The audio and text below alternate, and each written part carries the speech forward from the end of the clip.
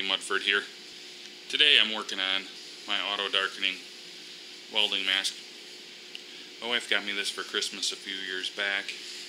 It's not a terribly expensive one. It's MetalMan. You can get these at Tractor Supply. I think that's where she got this at. Here's the problem with this style one. Solar powered, which is probably a good thing, smart thing, because you're going to wear it when you're welding, right? But the problem is, if you're a hobby welder, I throw this up in my shop and I might not have a welding project for months, maybe 2, 3, 4 months, and then I pull it out. So I put this on and strike an arc, and what you want is you want it to kick on and darken instantly. And what happens, I leave this in my shop that's dark a lot of times, and the batteries go dead in it. So then I strike an arc and burn my eyes, which is not what you want to do. So the newer ones, they all have where you can get into the batteries in here and pop the batteries out. But this one, it doesn't have that. They're a lithium battery, one of those disc type that's like in your car remote. So I want to replace those because mine are not taking a charge anymore. So the first thing I'm going to do, pull that off.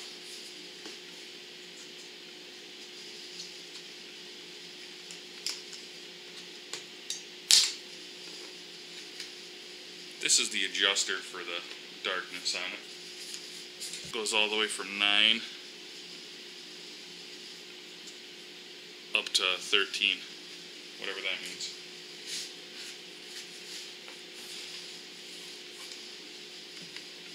So then, this is out now. That was up. It did go through right there, so that's loose. All you gotta do is flip that up.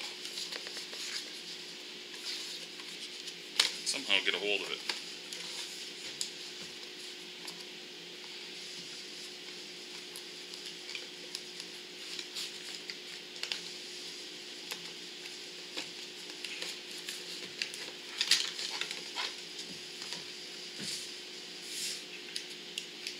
And here you are. This is the whole operation right here. Your solar panel, auto darkening shield. You got switches for sensitivity and the delay and shutting off. So we just need to get this open and see what batteries it takes and see if we can replace them. Okay, now what we need to do is get this open. This really isn't made to be open. I'm kind of cheating here a little bit. I already popped this open though earlier. What I did was I just kept working a really sharp knife around in the seam there and then prying till it came loose. And this isn't really that easy. You have to be careful not to cut your fingers off. And then it comes loose like that. Cover comes right off. You can see I also cheated on the battery too. I took one of them out. Batteries, is they're kind of like welded on. You can see the pinholes. Maybe you can, I don't know. On the top and the bottom. So, see, this one is still in. I haven't done anything. And then that's a piece of foam that's like a cushion or spacer to hold it where you want it. When I get my new battery, I got to get it in here, and I got to have something pressing it hard enough to make sure that it has good contact. So I'm going to have some kind of a spacer in there. I think what I'm going to do is probably drill holes where these little tabs are. There's 4 tabs here. They correspond with the 4 holes here. And then I'm probably going to get some little screws and put the screws through to hold this together. And then you can see right where the battery fits in here. I should be able to get some kind of a spacer in there to hold the battery tight. And I'll show you how I take it apart. This is kind of interesting.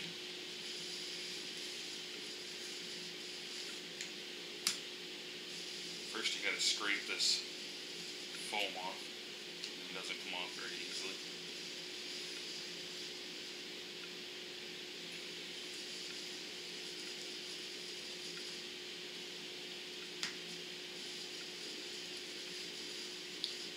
You have to be really careful when you're prying around with the battery because it's soldered on.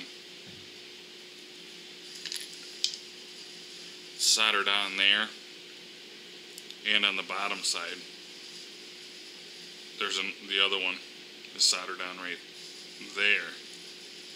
So if you monkey around with it too much and wiggle it around, you'll break that. So you can see I did a fairly good job here. I didn't break these. Okay, I stole the wife's Pampered Chef knife, ceramic one. This is a very good, very sharp knife, so I better be careful and not break it.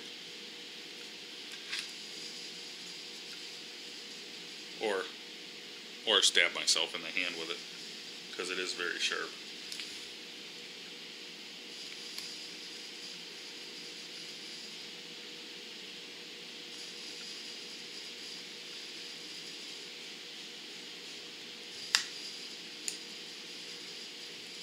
I'm just slowly working my way under it. I got the tip through there now. Now's when I'm going to stab myself in the hand.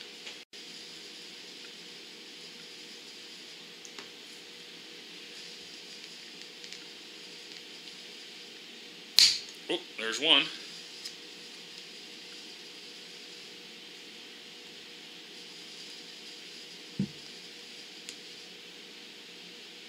There's the other one. Hopefully I didn't bend that up too much. Now for the more difficult one.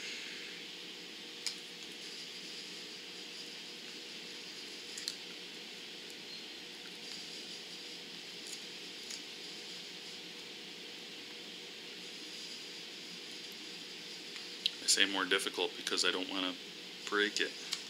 I got to bend the battery up.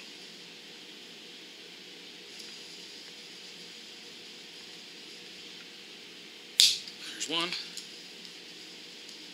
Oh, that was kind of sharp.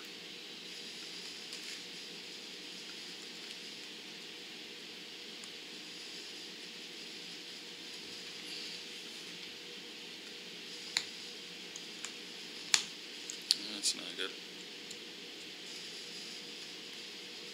There we go. Battery's out. Try to flatten these out a little bit probably. Put the new batteries in, drill the holes.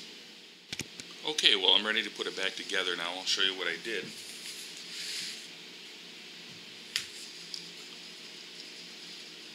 I took some pliers and straightened these out as best as I can. Got the new batteries and put them in there.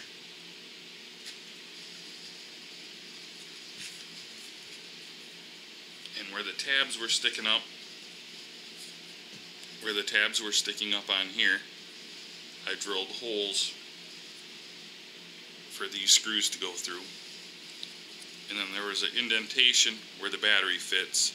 And I put a little piece of foam in there and some duct tape, and you can see where the battery, whoops, you can see there how good it works because the battery terminal is indented in, so it's putting some holding force on the battery to hold it down tight, like that. I put it back together now.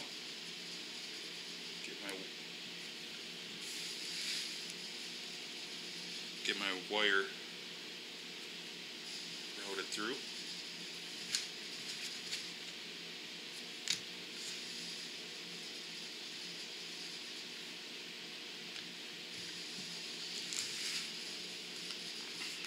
Make sure it's on right.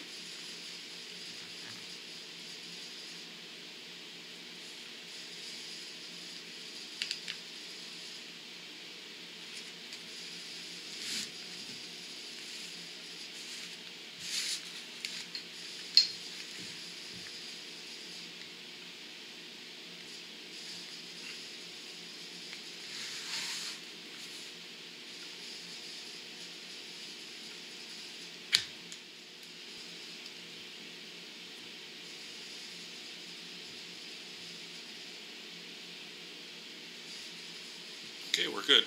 The only bad thing is, you can see it, the screws were just a hair too long. Not going to be a big deal.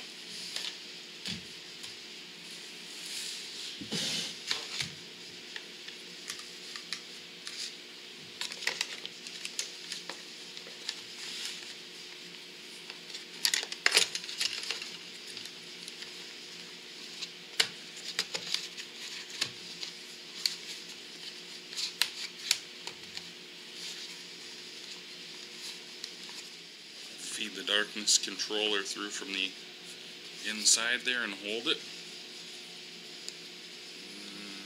And this has a tab to line up.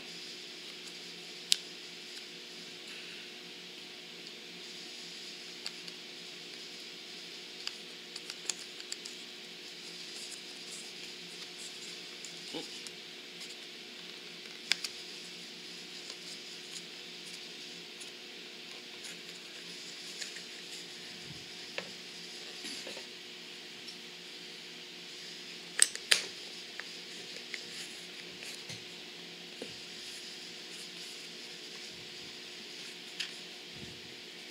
Okay, there we go. Now it's time to go test it out. I've got the welding mask over the camera now, kind of awkwardly. We're going to turn on the welder. And we'll see what happens.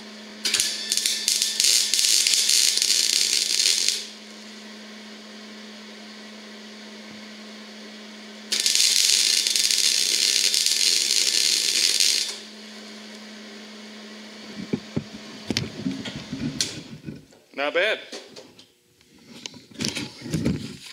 Easy fix. I was going to have to get a whole new helmet. Couldn't get the batteries to charge anymore. Now we have a good working auto darkening helmet.